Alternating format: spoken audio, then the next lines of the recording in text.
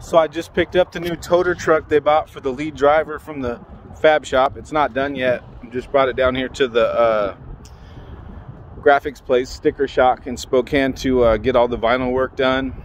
And there's still a few other things, but man, this thing is looking sharp. I want to show it to you guys.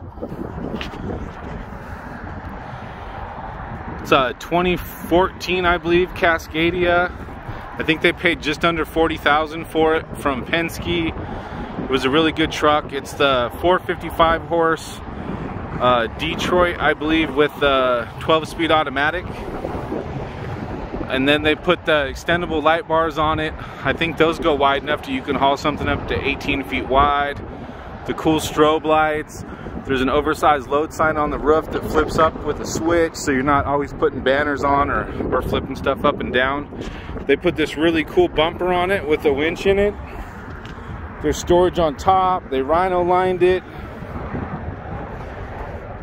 They built this bed from scratch. They didn't just buy it. We got our air reel. We got the hydraulic hitch. This one's just a two-way, just up and down, because it is a factory truck. We don't need the big six-way hitch. And what they did that was really slick is they put the pump down there between the frame rails. This has got to be one of the nicest looking toter trucks I've ever seen, and it's not even done yet. They put some custom work there into the rack on the back. And then the fab shop is Cooper Fab.